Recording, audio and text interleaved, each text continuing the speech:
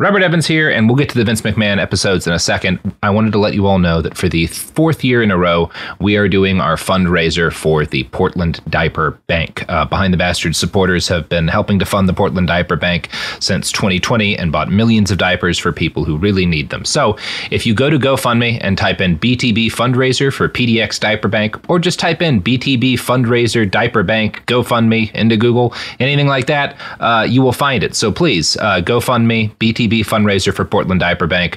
Help us raise the money that these people need to get diapers to folks who need them desperately. What's Vincent My McMahon's? And that's great. Yeah. Courageous. Brave. This is Behind the Bastards, a podcast about the worst people in all of history. And today I've got two McMahons here to talk with me about Vince McMahon. Did that work? Let me tell you something, brother. That's the best intro I've ever gotten. I'm Seanbaby from the internet. Good news, Seanbaby. We will be talking about Hulk Hogan today. Yes. Let me tell you something, dude. My name's Tom Ryman. Mm-hmm. And do you both have a lump of scar tissue in your asses from injecting steroids the size of a softball? I do. And several on my forehead from cutting it open with razor blades. Oh, you know it, brother. Yeah. My forehead looks like a grotesque topographical map. It looked like Abdullah the Butcher. We call that the Hulkster.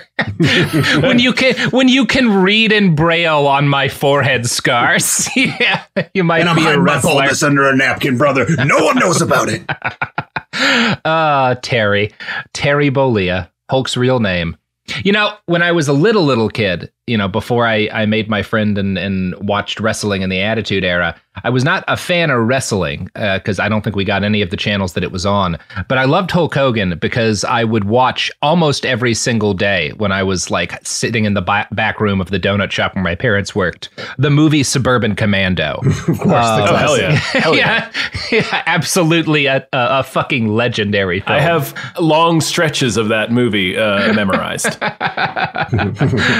Hulk Hogan. So we are back for part 3. We're talking about Vince Sr. still, because he is still the one running the wrestling business. When we left off, Vince Jr. had just started using the name Vince McMahon as he got sent to a military school, possibly for being too racist to be in an integrated high school, but it's unclear. It's more likely than him beating up a Kumite full of Marines. Yes, that is probably true. You have to separate him from the general population after that. He's far too dangerous. Yeah. So Vince Sr. was well regarded, as I said, in the national wrestling business. His company was an affiliate of the NWA, the big wrestling organizer union that ran most of the country, but he wasn't a member at first, and when he became one, he very quickly fell behind on his dues and threatened to resign. He seems to have understood the value of such an organization, but disliked the fact that being a member of it would mean he had to inevitably cede some of his control over how storylines of his wrestlers proceeded. Vince Sr. was also different from most of the other promoters and owners across the country. While his competitors generally booked technical wrestlers above all else, guys who were really good at kind of the choreography of ring work, Vince Sr. grew increasingly obsessed with bringing in giant muscle-bound monsters and was willing to sacrifice ring skill for having the absolute biggest dudes that he could hire. Now, this actually worked out really well for everyone for a while, because by this point, the government had slapped the wrestling industry with some antitrust regulations, which meant that owners had to let their wrestlers travel around the country more or less at will. This was great for everybody because it means that audiences got a lot of choice and variety, and even the whims of a guy like Vince Sr. couldn't exercise total control even in the region that he owned. So Vince preferred to hire muscle-bound giant guys, and because they got to start with him, those giant muscle freaks would get to travel around the country and wrestle at other places. But also, Vince would have to hire people who came in from other regions of the country, so he got a lot of technical wrestlers. It worked out really well for people who like to watch wrestling, right? You got a lot of variety in the kind of people who were, taking part in wrestling matches. In 1962, Vince Sr. wanted to keep the national championship belt on his champion, Nature Boy Buddy Rogers. And I believe Ric Flair also gets called Nature Boy later, right? Isn't that? He sure does. Yeah, he sure. There's a couple of Nature Boys in wrestling history is what I'm saying. At this point, Nature Boy Buddy Rogers, who's Vince Sr.'s wrestler. He wants to keep the belt on him. But the cartel, the NWA, has other plans. And there's this big dispute between the cartel, who's like, we want to give this to Lou Thez, who's their big wrestler, and Vince Sr., who's like, no, I want to keep the belt on my guy. And this argument between the NWA and between Vince Sr.'s kind of wrestling syndicate actually puts the future of kayfabe at risk for a while. There was a fear that Capital Wrestling, Vince Sr.'s company, might take the belt so they could keep it on Buddy Rogers and leave the NWA, putting belief in the reality behind established kayfabe to risk, right? If he's able to just leave the NWA and keep the belt, then it means that wrestling's not really a sport. Right. So eventually they came to an agreement to kind of rescue kayfabe that Rogers would in fact lose to Lou Thez after all. But the next year, Vince Sr. and Toots Mond, who's his business partner at this point, decide to leave anyway and launch an independent wrestling federation of their own. They call it the WWWF, or Worldwide Wrestling Federation. That eventually drop one of the W's, giving us the WWF that most people listening grew up with. It's called the WWE now, but we're just going to call it the WWF for our purposes today. While all this was going on, Vince was acclimating to military school and the departure of his stepfather, Leo, who bounced and got divorced from Vince's mom around the same time. She got remarried to some other dude about a half year later, but this doesn't seem to have impacted Vince as much. He was old enough now, he's spending all his time with his biological father, and to his credit, Vince Sr. seems to have legitimately committed to being a part of Vincent's life, even though he never kind of got over his awkwardness with his son, who he doesn't really seem to have fully understood. It's worth noting that 4 years later, in 1966, Leo Lupton would marry Vince's cousin, the young kid he put leaves in his early childhood. He was 28 years older than her, so that's good. That's good. Oof, I didn't need that detail. That's like the 4D chess of troubling. But they marry in Florida, so at least this one's not on North Carolina. So hey, that's good. You didn't even have to tell us that. I knew from the story where they got married. I assume most of these stories take place in Florida because it's pro wrestling. It is prominent in nearly every wrestler's life. Those dry Florida leaves when you're stuffing leaves into your bride, your 28 years younger cousin bride. Oh, sorry, I might have lost some details of the story. It's fine. Anyway, every one of those details is significant. Back in 1962, 11th grade Vince tried his first attempt at becoming a wrestling promoter. Now, he's in military school at this point. He's become pretty muscular. He's working out with the weight set that Dr. Graham gave him. And he's done some football. He's an okay defensive tackle, but he doesn't really like actual competition sports. He doesn't seem to super engage with them. Wrestling is what his bio dad did, and so wrestling is what Vincent Jr. loved. He decided to create a youth copy of his dad's league at Fishburne Military School. Now, Vince McMahon's first shows were carried out in a high school gym after hours and included the costumes and ring stunts that were already such a part of the pastime. Vince wrestled himself as Ape Man McMahon. One friend at the time explained, that's not a bad name, to be honest. That's a solid wrestling name. Yeah. Not bad. It's you graduate from that, you evolve, but it's not bad for a first try. Yeah. As a high school wrestling starting point, perfectly acceptable. You become Gorilla Monsoon after Ape Man McMahon. Some of the people listening think Gorilla Monsoon's a joke that you came up with. He is not. That's a real guy. That is an absolute real guy.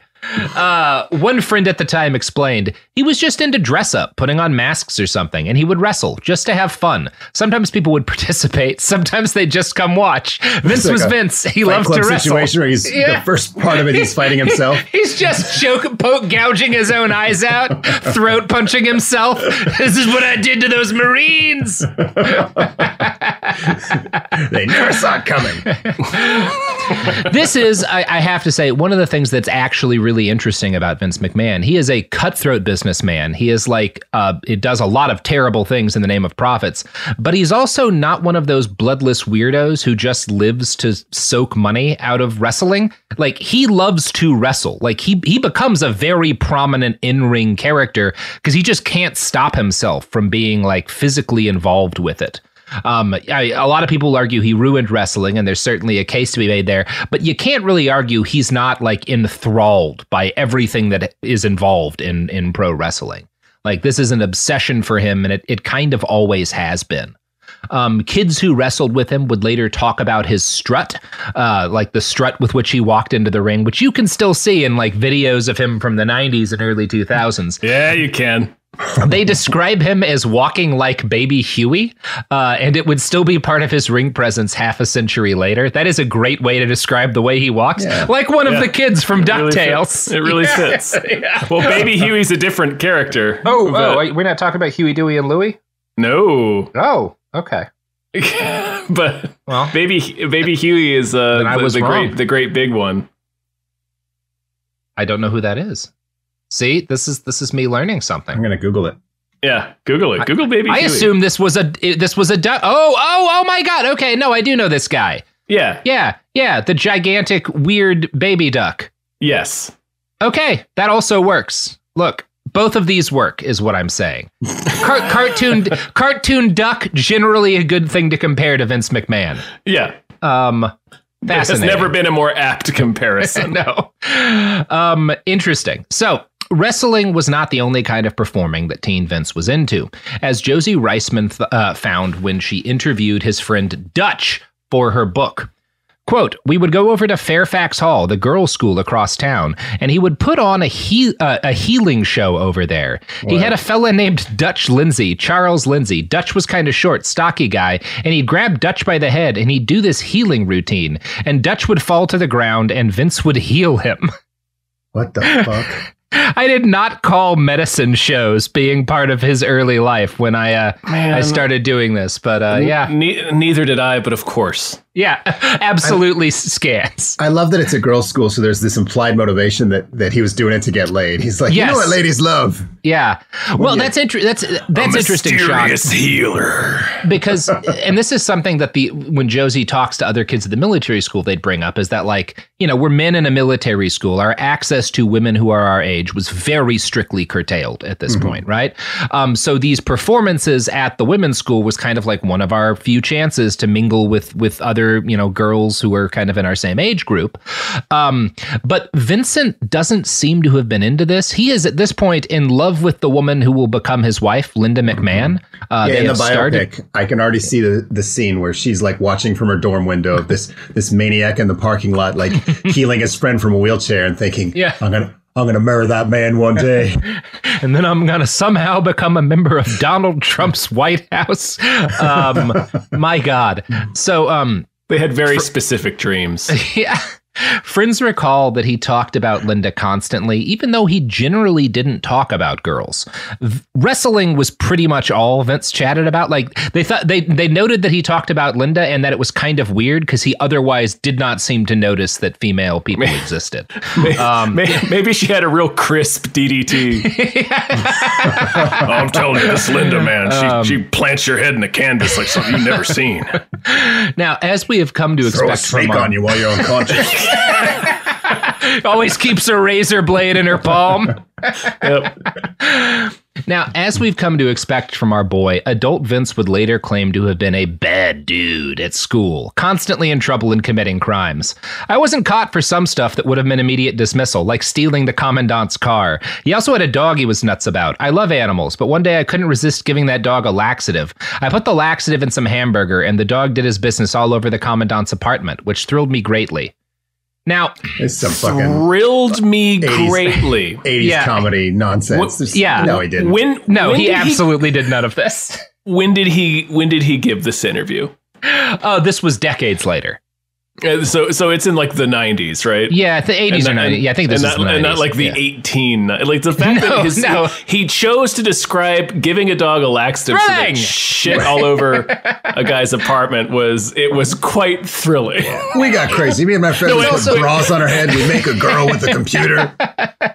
Our friend Bluto, you should have seen the way that guy could drain a whole handle at once. Anyway, it thrilled me greatly. It is also interesting to me. We're focusing on the even weirder things that he wants us to believe about him, but he really wants us to think he stole a lot of cars. And that's such a strange thing. Because it's cool, people, bro. Yeah, it's I don't know. Cool. Okay, man. He claims that he was the first student to be court-martialed at Fishburne over, depending on the interview, either insubordination or a threat he made that he might somehow sabotage finals week. Sabotage. So a threat of a bomb threat is what he's claiming. I think it was more like a prank. Okay. But yeah, this is like, and so he says that basically the administration thought I was going to sabotage finals week. So they court-martialed me and they were going to kick me out. But then all of the other students and teachers rose up and threatened to leave the school if they didn't clear me of all charges. Like there was a rebellion. No way that happened. No, absolutely none of this occurred. They didn't fucking Dead Poet Society for Vince's ass. You are accused of threatening to shut down the entire finals week with your pranks. What's this clapping? Oh, what? Everyone is in support of you? Very well. Oh, Captain, my Captain. Right. He wants as they feed a dog laxative. Right. What's all this diarrhea everywhere? Oh, Mr. McMahon, I know this is you. McMahon! The dumbest shit. Dumbass. Yeah. It's like he wants us to believe it was Dead Poet Society, but also Animal House. Yeah, and it's very funny. He is such a liar. So Fishburne, the school, has Josie Reisman, again, the author of Ringmaster, talked to a bunch of his former classmates at Fishburne, and none of them recall any of this happening. She also reached out to Fishburne and was like, he says you court-martialed him. You guys keep records. Do you have any records that he was ever court-martialed? They did not have any records, and Vince has never presented any. Instead, interviews with his peers portray him as a decent student who simply wasn't a great student because he wasn't that interested in the school, right? He was one of those kids who was he was smart, so he could do okay if he didn't work too hard at class. And so he devoted, he kind of scraped by and spent most of his time on wrestling, right? That I'm sure that kind of dude is actually pretty familiar to our listeners, right? That describes me it wasn't wrestling for me, but that describes me in high school pretty well. Same. So once again, Vince lied to make himself look like a badass. The reality is that he was a nerd. He was a wrestling nerd, and he was more jacked than we tend to associate with that term. But like most nerds, he kind of did what he had to at school, avoided trouble, and spent all of his free time on the stuff he was obsessed with, right? For me, this was Warhammer, but it's the same pattern, He graduated and he got into college at East Carolina University. At around the same time, his dad took on a new championship wrestler, a guy named Bruno Sammartino, still regarded today as maybe the greatest pro wrestler of all time. Although there's a couple of people who folks wind up throwing out, in that category. He's in the conversation. He's in the conversation, right? Yeah, he was obviously he's huge, and he was an extremely skilled technical wrestler. Bruno was also the kind of person who trained like a world-class athlete. And as a result of how careful he was about his training, he was able to remain a high-skill technical performer for more than 30 years, which is a lot of longevity, especially for this period of time in pro wrestling. Right. With Bruno, Vince Sr. pioneered a strategy totally new to the field. And I'm going to quote now from a book called Death of the Territories by Tim Hornbaker. The central idea was to build up a succession of threatening challengers for Sammartino, and Bruno would show his vulnerability in near defeats, only to rise up in the end to conquer his opponents. His performance never failed to capture the imagination of audiences. Among his villainous rivals were the 350-pound Gorilla Monsoon, the 6'5" Bill Miller, and the 6'3", 275-pound Bill Watts. As Sammartino worked through one feud, McMahon pushed several other prominent challengers at the same time to keep the cycle going all over the circuit. Now, while this is all going on in the wrestling world, Linda graduates high school about a year after Vince, and the two of them get married when they're both in college in 1966, which is, interestingly enough, the same year that Leo marries Vince's cousin. Linda joins him at ECU, and because she's an excellent student, she qualifies for an accelerated program in French, which is I wouldn't have called as Linda McMahon's focus in college, but there you go. They graduated in 1969, which is the same year that she got pregnant. Now, Vince tells another possible lie about his time in college. He claims that his grades there were so low because he was spending so much time fighting, I guess, that he had to talk several professors into bumping his grades so he could get a 2.001 and graduate. I was just so tough, I kept punching my books. Now, I will say, of all of the things he's told us that might be lies, I think this one might be true because this relies on him being good at manipulating people, and that is his actual skill. Yes, So yeah, I could see him manipulating his teachers to giving him a passing grade. I'm not going to say that one's definitely fake. The year after he left college, Vince got a job working for his father at the then WWF. He'd initially wanted to be a wrestler, but again, his dad sees what happens to wrestlers when they age, right? Like, he knows that this is a job that kills you, and he's like, the fuck no, you are not going to do this for a living. At the start of the 1970s, though, Vince Jr. joins his dad's company anyway. And at this point, kind of the WWF's territory had 11 states, basically the whole Northeast and pieces of the Virginias and Ohio. It's the largest wrestling federation at the time, but it's also very much integrated with the others, right? Mm-hmm. The heads of the different syndicates would change sometimes, but the actual territory wouldn't, because everything was kind of spoken for. So nobody can really expand without somebody else losing some ground.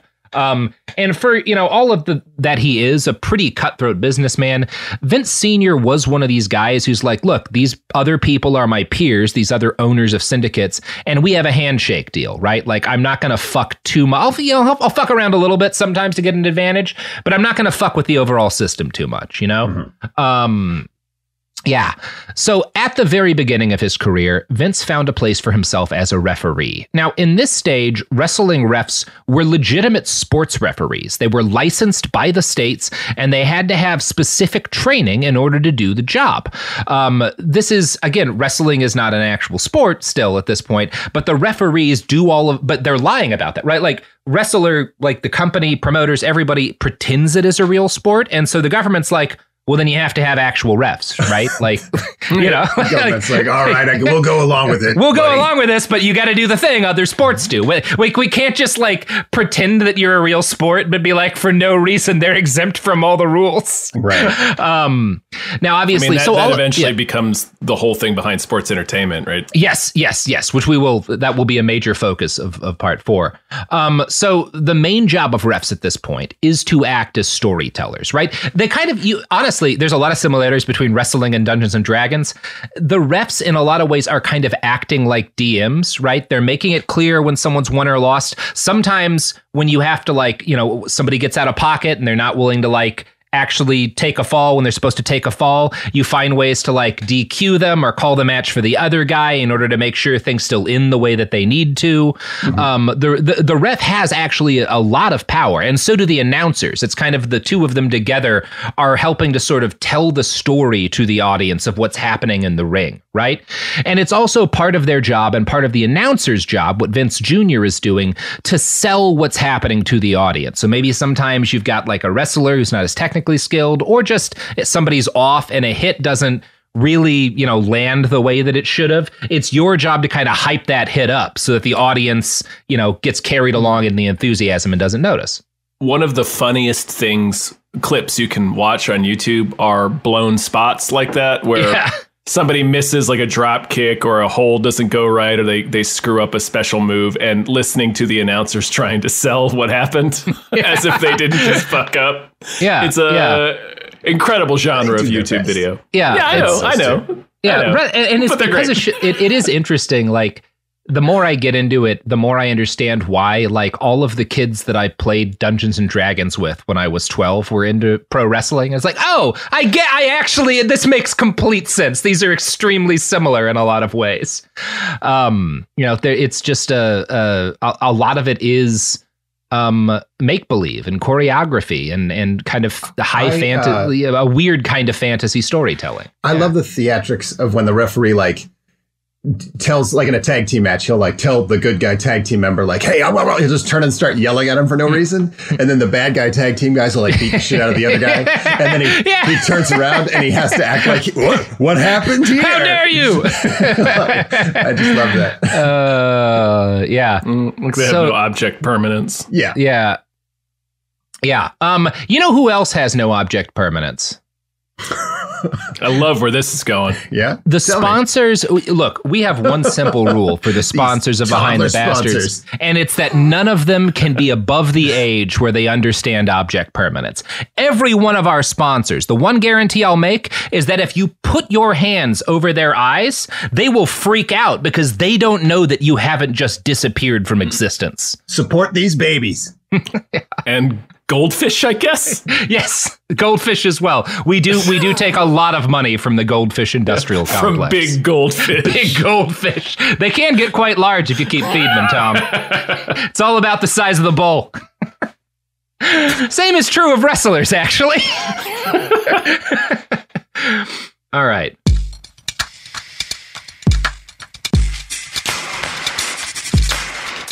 We're back. Yeah, brother. So, in 1972, fish products, dude. Anyway.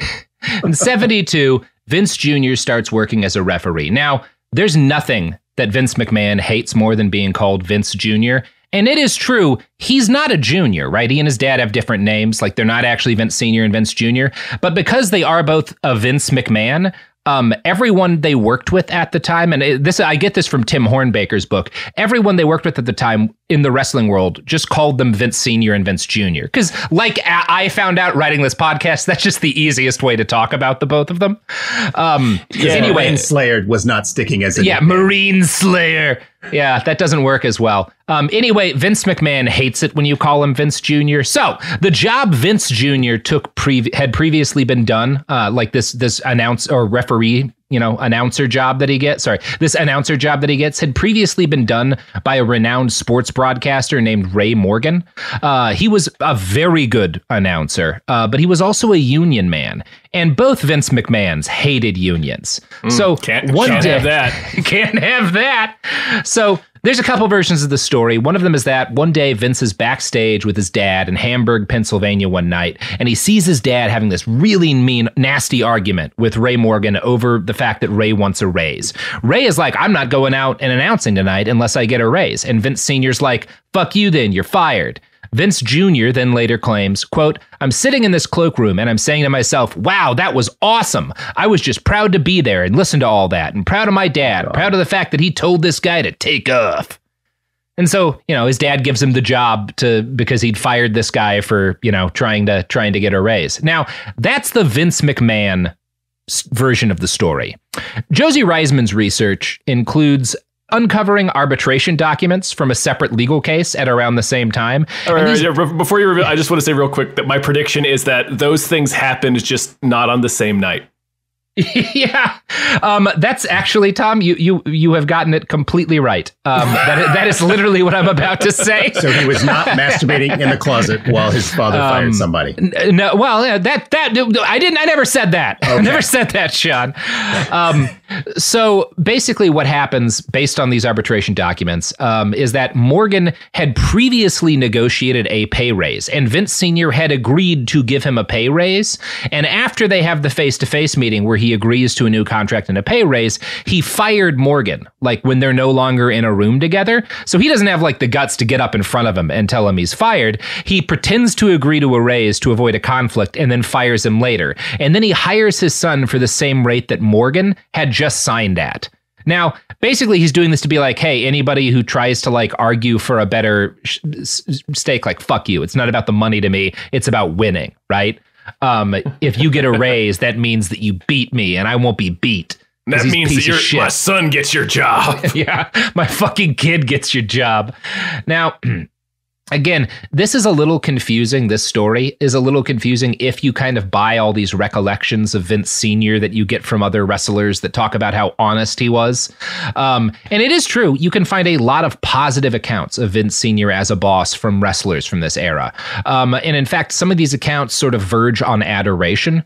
But that affection, to the degree that it was... It's important to remember, not everyone's an asshole all the time. Exactly, exactly. Right. And there's a lot of dudes that love Vince McMahon. Yeah, because he's nice to them in person. Yeah, and that's what Jesse the Body Ventura said, that like you would always feel good after a talk with Vince, but you wouldn't get a dime, you know. And it does seem to me that the affection a lot of his wrestlers had for him was honest, but it was not reciprocated by Vince Sr. Any warmth he showed to his employees was kayfabe, right? And here's the book Ringmaster describing a conversation between ex-wrestler J.J. Dillon and Vince Jr. Vince the Younger told Dillon about a conversation he'd had with Vince Sr. The father's wisdom, as imparted to the son, was, wrestlers are like seagulls. All they do is shit, eat, and squawk all day. Dillon was taken aback and never forgot it. He even went so far as to name his memoir, Wrestlers Are Like Seagulls, From McMahon to McMahon. That gave an insight there into how his father truly felt deep inside, Dillon says, though he never spoke openly that way. And yeah, I think that's interesting. Accurate, probably. Seems like Dillon's got his number. Now, the fact that Vince Sr. gives Vince Jr. this job is probably the most obvious example of nepotism that he shows his son. Jr. was expected to run himself ragged, though, driving across the country to call shows from Maine to Georgia. He kind of breaks into the business, really, because his dad gives him this impossible task of, like, bringing up numbers in Maine, and he's good at it. He's able to actually promote. He gets more people coming in. So he's not paid an enormous amount of money. Like, I think it's a reasonably comfortable living once he really gets in there. But his dad also... He's not grooming his heir, right? Vince is not going to inherit the business, and his dad is like open with him that like, no, I am not giving the business to you. He's not in fact going to give the business to anybody. So in order to prove himself, Vince Jr. decided that like while he's sort of building his career as a wrestling promoter, he's going to try and get independently wealthy by engaging in a series of business schemes with his wife, Linda. So the first thing they do is they buy an old cement plant and a horse farm to try to make money. Both of these collapse. I see where this is going. Cement and horse. You've heard that phrase. They go together like cement and horses, right? You got horse in my cement. You got cement in my horses. What? Cha-ching. You dip your horse in cement. It's delicious. Everyone loves a good cement horse. Yeah. So Vince is heavily reliant on Linda as his money manager while they attempt to, remain solvent. But even this early in their relationship, he cheated with enough regularity that his friends warned him about it. The general gist was, Vince, this woman is way too good for you. Why are you being an asshole like this? And you have to assume the kind of people that Vince McMahon has at friends at this point, for them to be like, you're not treating your wife right, you've got to be really cheating. You're being real outrageous. Yeah. You got to be cheating, like Olympic grade cheating.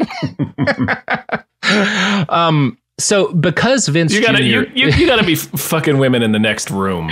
Yeah. It's gotta be bad. It's gotta be like guys in North Carolina in the 1970s go, I don't think this guy respects women. Like that. So Vince Jr. is not set to inherit the WWF outright. And so again, he's going to pay his father like for the business. He's often tried to describe this, the fact that his dad made him pay for the WWF, is sort of like a kind of like ode to self-reliance, right? But the truth is that he did still get a lot of help from his father. In 1974, Vince Sr. got his son an unpaid gig with a boxing promoter, Top Rank, that was meant to teach him the ropes of the industry. Less than a week into this job, Vince went to his boss and said, quote, "I've got this great idea. I know a guy who's been jumping over trucks with a motorcycle, Evel Knievel, and now he wants to, with a space rocket, jump over the Snake River Canyon." That ended really well. Thank you. If you're a youngin', he didn't quite make it. He didn't quite make it, right? I'm gonna guess most of our Gen Zers don't remember Evel Knievel. If you've ever watched the Simpsons episode where Homer falls down that canyon twice, the stunt man in the beginning of the episode is based on Evel Knievel. Evel was a famous stuntman who jumped things and occasionally got badly hurt, right? Real quick, I want to point out, Robert, that your touchstone for people who are too young to remember Evel Knievel is a 33-year-old Don't episode say that. of The Simpsons. The good Simpsons episodes are eternal, Tom. They never die. They never die. Still a touchstone to kids. I have to believe that, Tom. I have nothing else. Sure. I showed Garrison Starship Troopers the other week. All of the icons of my childhood have died and faded. It's tragic. I never thought it would happen to me. I thought no. I thought those movies would be forever. Anyway, Evel Knievel, famous stuntman, jumped things, occasionally hurt himself. At the day, I remember as a little kid knowing about Evel Knievel, and like my cousins and I, like he was this kind of like superhero figure to us. Mm-hmm. But the reality is he was a giant piece of shit. He was famously bad at jumping motorcycles as well. Like, he was not good at any of this. Like when modern motorcycle jumpers talk about him, they don't talk about like his technique. He just got on a Harley and just held the throttle down.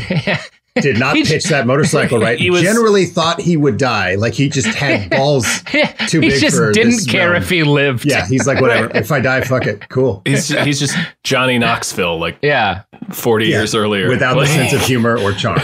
Yeah, or skill or any of the things. Right. But it's honestly, I think like 50% of his appeal was the fact that Evel Knievel is a pretty cool name for a stuntman. Super cool name, and you might see a man die. That was the big appeal to all of his stunts, is that like there's a pretty good chance he doesn't live through this. So and obviously it won't be a gentle death either. No, you will watch a man come apart on landing. Crash test dummy. So, he was a giant bigot. He was very sexist. There are allegations, at least, that he was abusive to his children. But Vince didn't care about that, although he may not have known any of that at the time. But I don't think he would have cared either way, because he wanted people to get people to pay for pay. There used to be a thing called pay-per-view, kids, where you would pay to watch things like a la carte that weren't cable TV. I know that's basically how all television works now for most people, but at the time, this was special things, right? So his goal is like, I want to get people to pay for pay-per-view so they can like see if this guy's going to die live on camera.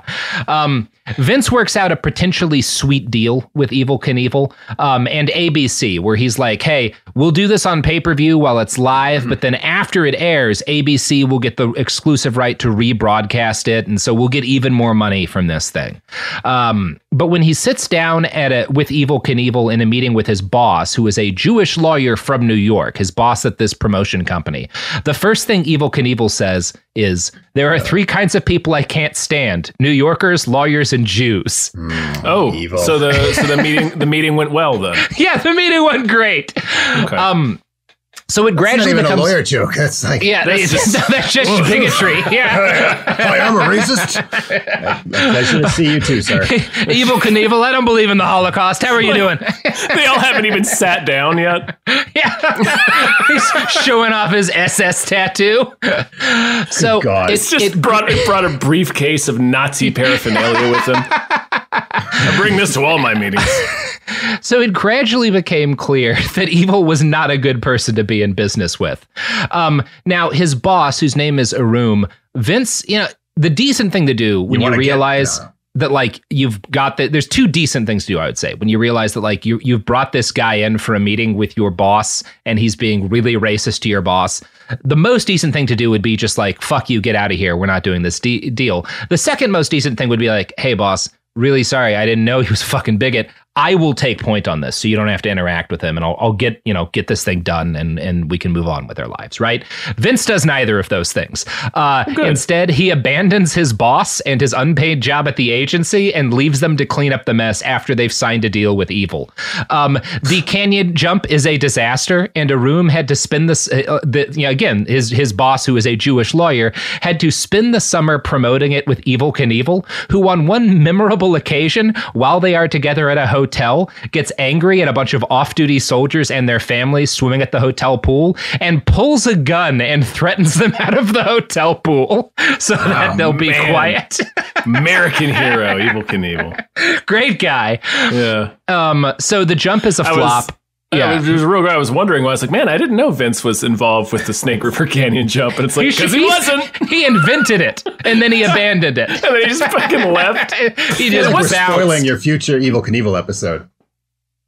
Mm-hmm. There's still plenty for it. There's a lot. Don't worry. Yeah, there's a lot. We'll make it work. I do love like it's Snake River is not even. It's not even like an entertaining catastrophe. No.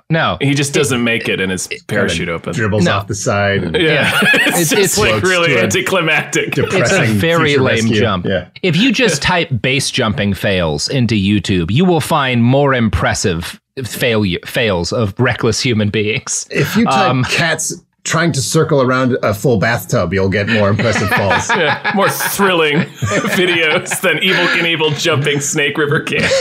So it goes really badly. And I will say, even though Vince abandons the entire effort, he and his wife are heavily invested in this stunt for some fucking reason, and they do lose $250,000 on it. Oh my God. Man. But she loves him. He lost me all my money, but I love him. She is very loyal. You got to give her that. In normal people world, being responsible for the Snake River Canyon jump and then losing $250,000 on it would be the end of your big industry dreams. But right, Vince, that would be like opening Al Capone's vault and there was nothing inside. Yeah, but can you imagine? Can you imagine if that guy was still in media half a century later? But Vince Jr. is Vince Sr.'s son, so Arum wound up reaching out again to Vince Jr. when he had another idea for a stunt promotion. Now, this one involved a guy you might know called Muhammad Ali. I've heard of him. Ali, we are talking the mid-70s here. Ali is a big name at this point in time. He is fucking a big dude.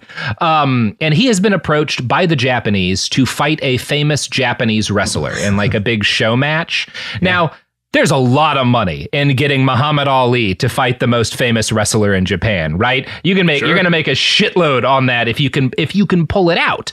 But Ali wasn't. Muhammad Ali is Muhammad Ali, right? He's kind of hesitant. He doesn't really get why anyone would want to see this.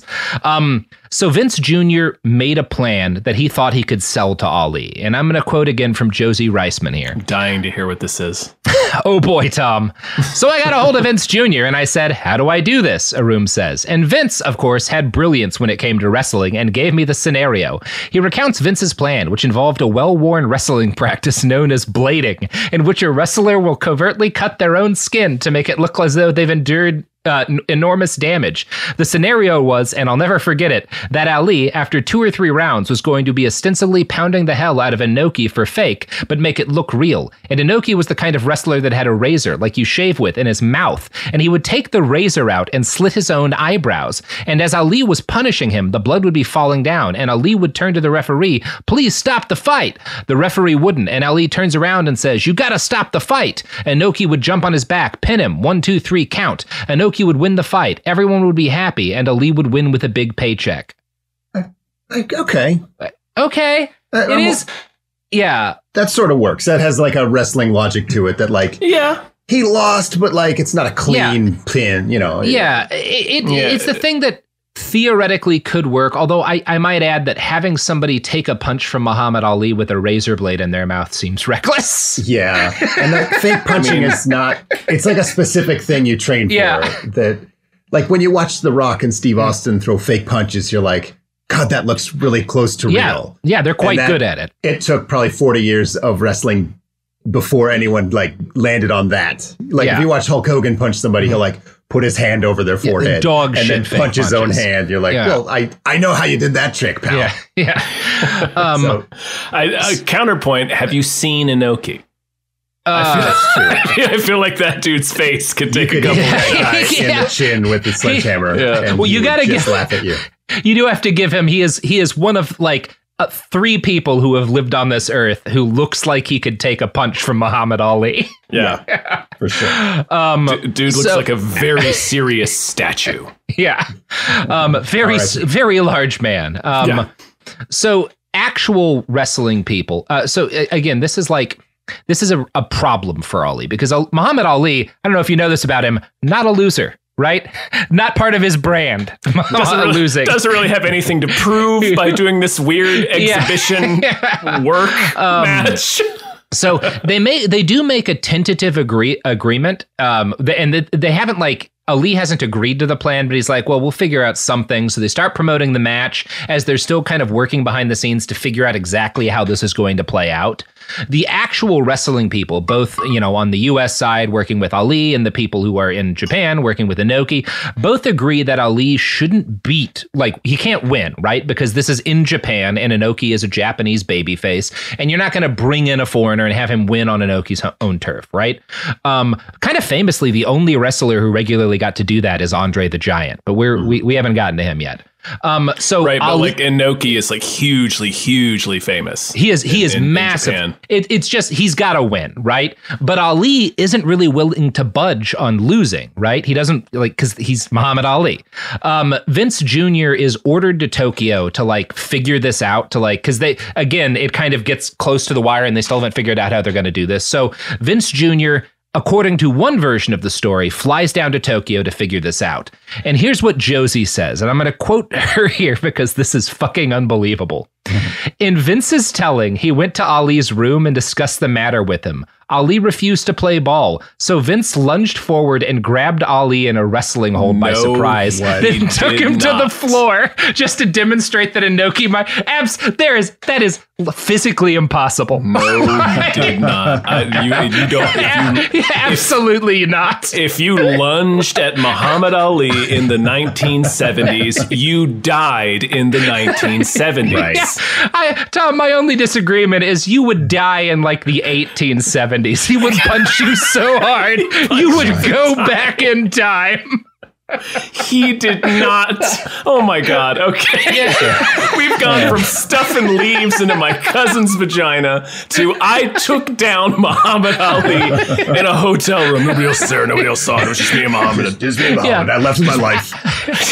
Absolutely not. There are other people who were there who recall Vince being in a room with Ali, but that he never touched him, I feel like they'd remember that. I do feel like they'd remember that. Across the room from Muhammad Ali, him getting taken to the ground by some fucking guy's kid. I want you listeners, go to YouTube, look up any interview with Vince McMahon and try to imagine that dude taking down Muhammad Ali in his prime. It's simply inconceivable. The greatest striker of all time versus a leaf molester. Close. I mean, that's a good style matchup for the leaf molester. Absolutely not.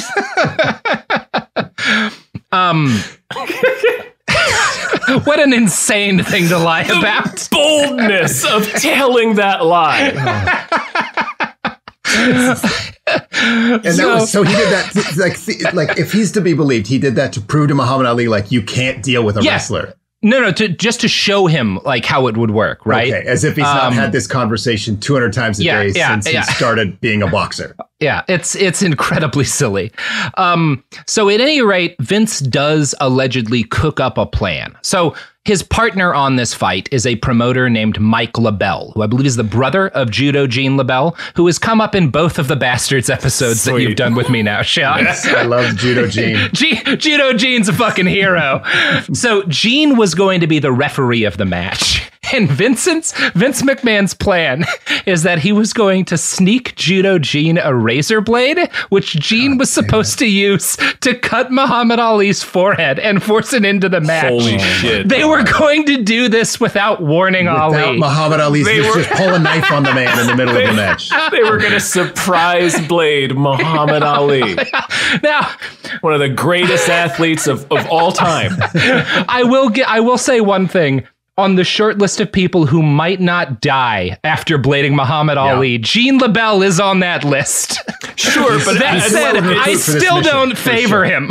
It's sure, but I'm reacting to like the insanity of doing audacity. Like this is insane. They're gonna cut Muhammad Ali with a razor blade without telling him. What if? Because he's not going to understand. It's what's happening. So what if you fucking miss and cut his eye out? Like yes, there's a number of things that can go wrong with this situation. Not only is this unethical, this is illegal. Like this isn't illegal by the rules of wrestling. Yeah. This is a crime in Japan and the United States. That's actual assault. Yeah, that is just a straight up crime. Judo Gene's a very legendarily hard maniac. You give him a knife, I think he can take Muhammad Ali in his prime 3 times out of 10. 4 times out of 10? I don't know. Yeah, 3, maybe 4. Match. Maybe not. So, you know who would never agree to slash Muhammad Ali in the face with a razor blade? The sponsors of this podcast. The fine toddler baby goldfish. Yeah. Toddlers and goldfish never get caught up in schemes like this.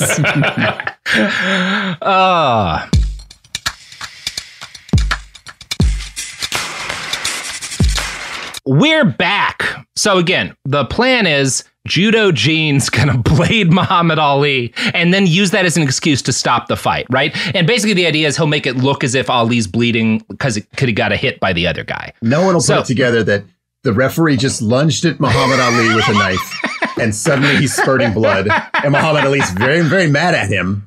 Mm-hmm. And they'll say that injury must have been from the unrelated thing happened earlier in the fight. I think it's a believable story. It's a great idea. Whoever came up with this plan is probably a genius and not flawless plan. So there is, I will say, a pretty good chance that what I've told you is true. That Vince McMahon goes to Tokyo and comes up with this insane plan. Mike LaBelle, there's no doubt in my mind that this plan was true.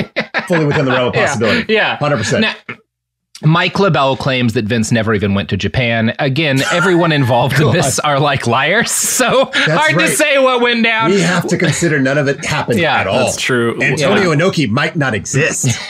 I never met him. Wrestlers are notorious liars. So whatever the truth, Vince is definitely not there the day of the fight, which is, again, a debacle. They have kind of a brief, unsatisfying skirmish, and then Inoki kicks Ali with cleats and cuts his leg, which gives Gene LaBelle an excuse to call the fight. So this fucking fight. Wow. Muhammad Ali, a disaster. wanders after him while he throws. Antonio Inoki kept throwing himself on the mat and throwing leg kicks from a butt scoot position. So it felt like an 8-year-old who heard the rules of the match and he's like, haha, technically I know how I can defeat you and there's nothing you can do. It's so ungentlemanly and stupid and pathetic and boring. Mm-hmm. And everybody lost. Yeah. Really, we all lost. It's real Alien versus Predator situation. Yeah.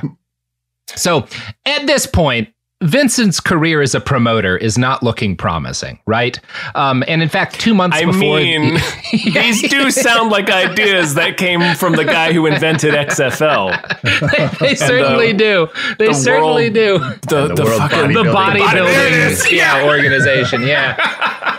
2 months before the Ali Inoki fight, he and Linda go bankrupt. They're $1 million in debt, and then right after, well-deserved bankruptcy.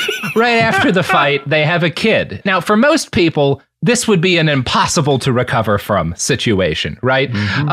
But Vince Jr. is Vince Sr.'s son.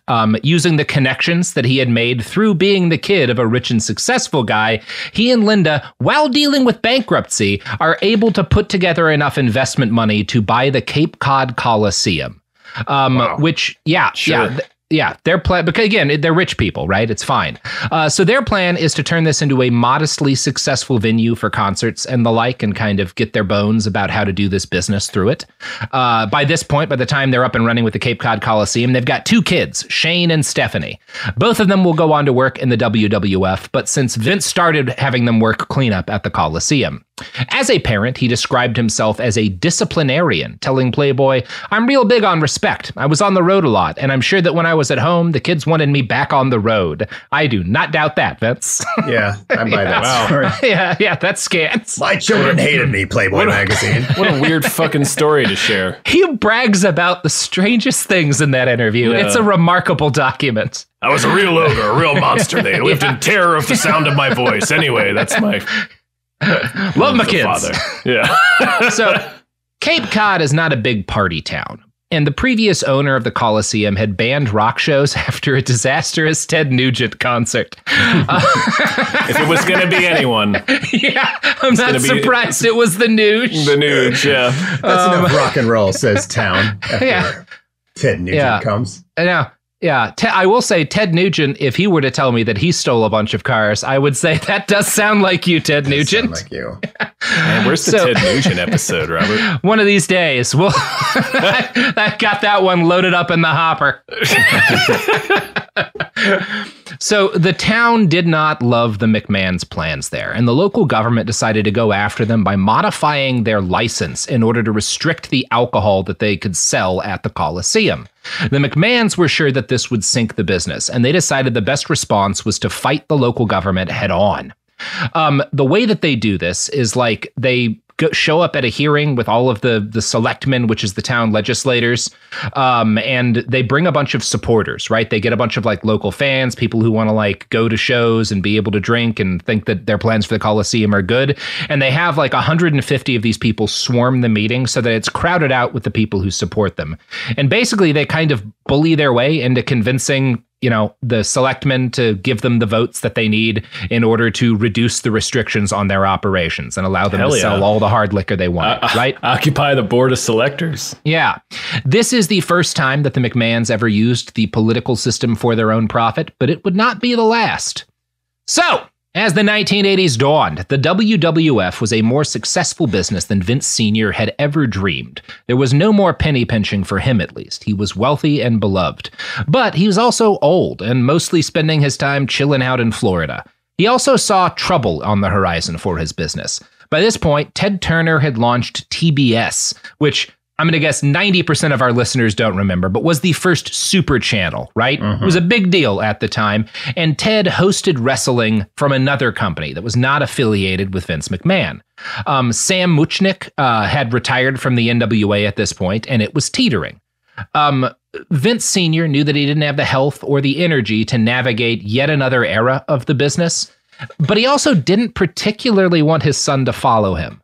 He didn't want any of his kids to follow him, and most of them seemed fine with this because they were rich, but Vince Jr. was still obsessed with wrestling and wanted more than anything to own his dad's business.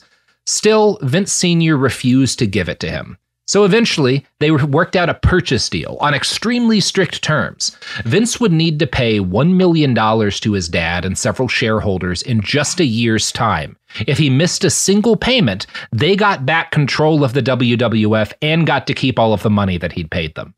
Now, it is somewhat unclear how he managed to make these payments. He told one reporter that he did it by, quote, using mirrors and getting the help of a guru. I don't know what the fuck that means. Nobody seems to. What? You use a mirror, you turn $10 into $20. No one seems to know what he's talking that's about. $800 right there. I don't have trouble believing that he was involved with some weird cult leader who helped him out on the payment. That would not be beyond Vince McMahon. However he did it. He buys the WWF in 1982 and he pays it off before the end of 1983. At this point, most people would have described his position in the industry as solid but challenging, right? Ted Turner's rising up. We're kind of entering a new era. Vince has a plan, though, and he's got a plan not just to kind of keep the business going as his father had, but to destroy all of the other regional syndicates and make himself the undisputed king of wrestling nationwide.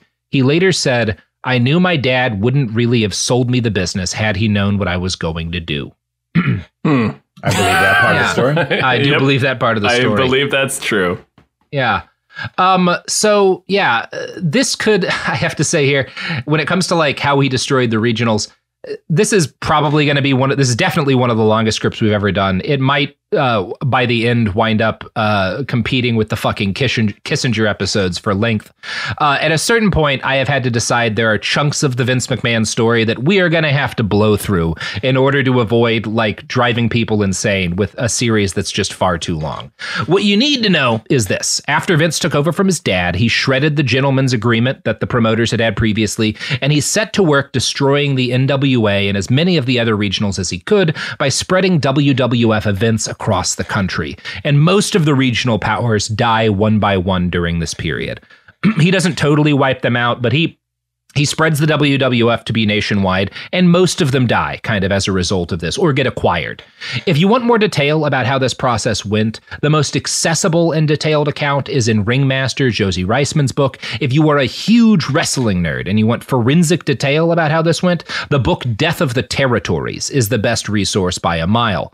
Now, a big part of the weakness of these kind of regional syndicates is that they didn't understand TV the way that Vince McMahon did. For them, wrestling TV was big business, but it was kind of a normal TV business. Hold on. Get paid. Pause. Did Vince understand TV? Yeah. He's good at this. What are the events he's put brother on? Love.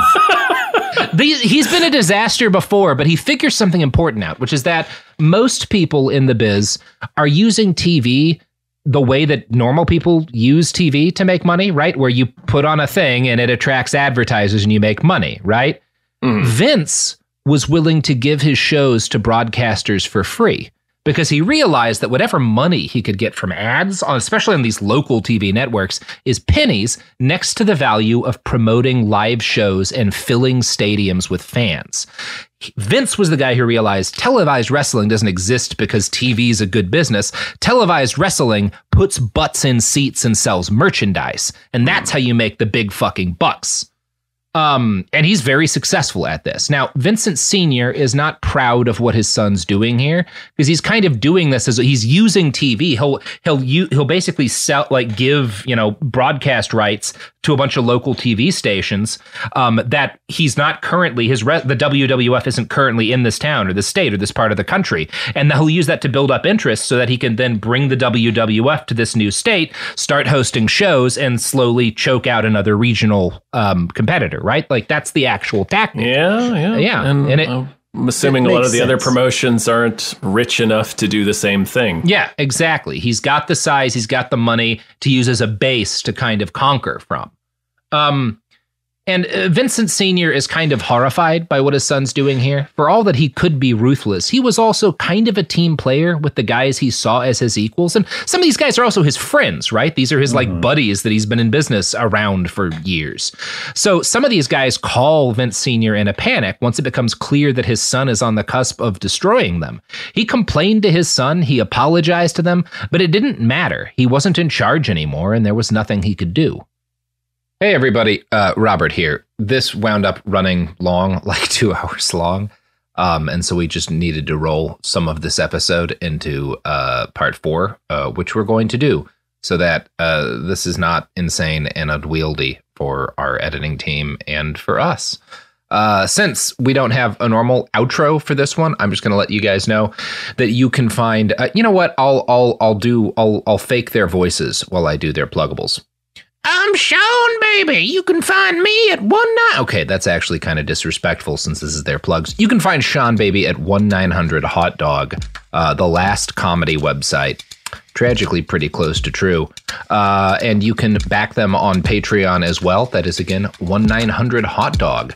And, of course, Tom Ryman you can find on Gamefully Unemployed, which does podcasts and all sorts of great content there. Everything from, like, movie reviews to, watch-throughs of shows like X-Files. And, yeah, a lot of great content. Gamefully Unemployed on Patreon. You can find them there. I apologize for not doing a fake Tom voice, but let's all be honest, it would have been almost identical to my fake Seanbaby voice. Behind the Bastards is a production of Cool Zone Media. For more from Cool Zone Media, visit our website, coolzonemedia.com, or check us out on the iHeartRadio app, Apple Podcasts, or wherever you get your podcasts.